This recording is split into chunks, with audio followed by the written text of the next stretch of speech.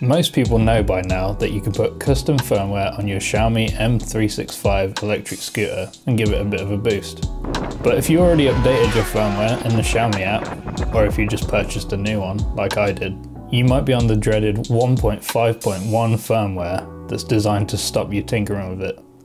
Don't worry though, it's still super easy to downgrade, and today I'm going to show you how. All you need is your scoop and an Android phone.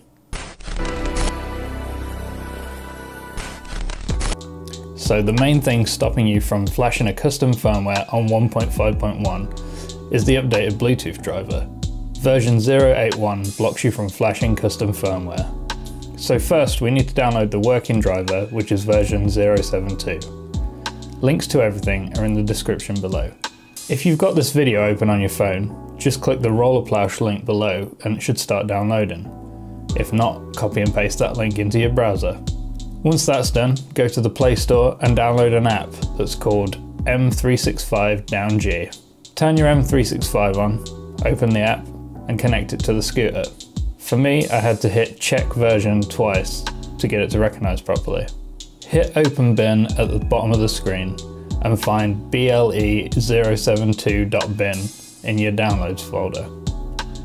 Then hit flash bin.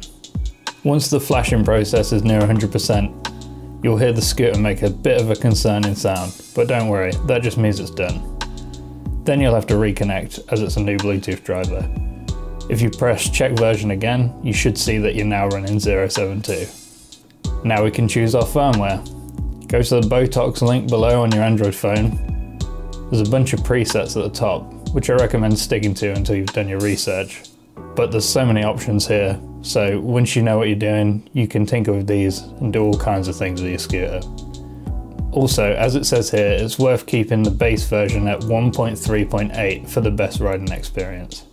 The default preset is the stock setting that you get out of the box. CFW gives you the most power, but it comes with the risk of prematurely degrading your motor and battery. And DYOC is a lot of people's favourite middle ground version. On mine I've already got CFW loaded, so I'm going to try the DYOC on mine. Once you're happy with the settings, click patch at the bottom and it'll download a zip to your phone.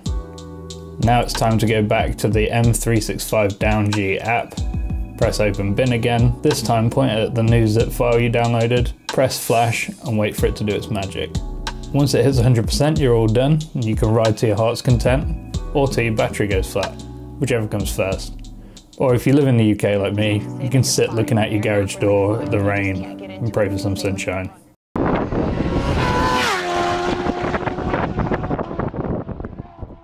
I hope this was helpful. Thank you very much for watching. If you like the scooter content, just let me know in the comments below because I've got plenty of ideas for little mods we can do to this thing. Cheers.